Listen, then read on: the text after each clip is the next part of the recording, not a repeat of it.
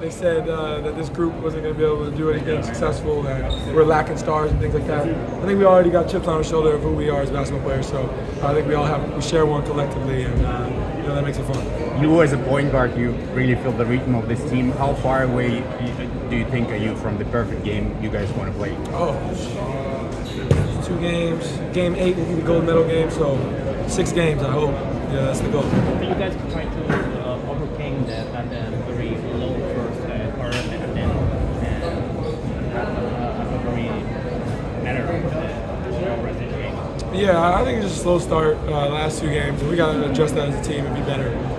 But our starters did a great job in the third quarter blowing the game open, and it's the second unit, we just try to continue that. So it happens. It's game to game. There'll be games where the bench struggles, and that first group jumps off to a big lead. So it's all part of the game of basketball, so you can't trip over it. Ty, are you watching any other groups, any other possible opponents of yours in the next stages? Just kind of watching everything.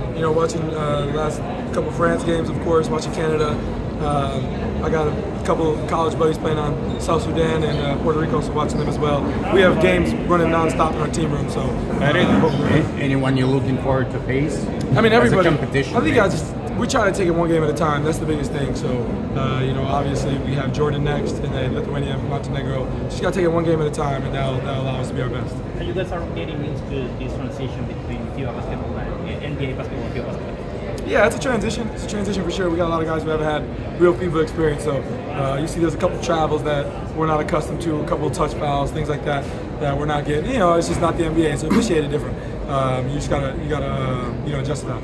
Hey guys, I'm gonna move down a little bit. Sorry.